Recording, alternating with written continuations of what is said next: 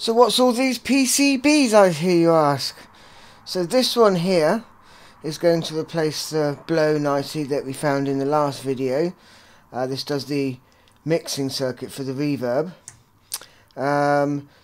This one here and this one is going to give us buffers for the CVs controlling the pitches. All these PCBs came from Portobello BZ. I said that right? Or Portobello Labs, I think that's how you say it. And this one here sets the joystick limitations.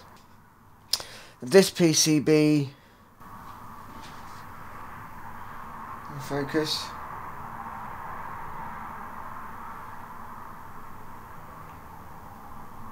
is called Bill's Tiny Mixer. Not part of the VCS3 mods.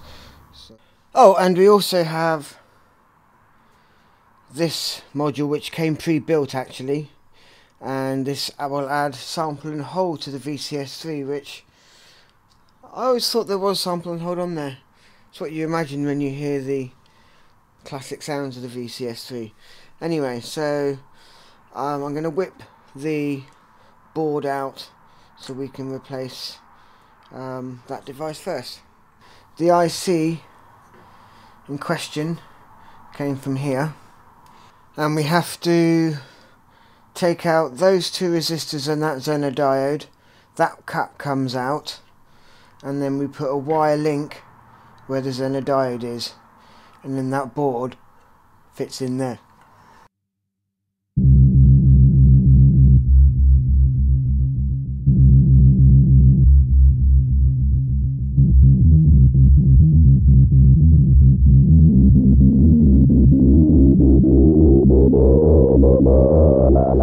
That went well. We got all the components out.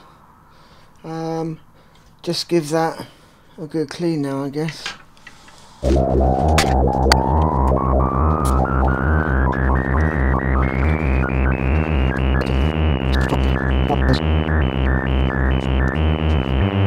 to cut the legs the same height. So now hopefully.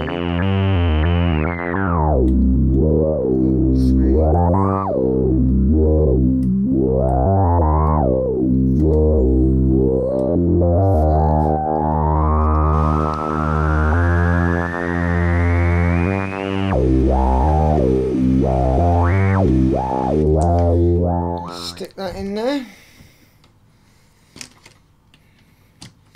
Put in the tips.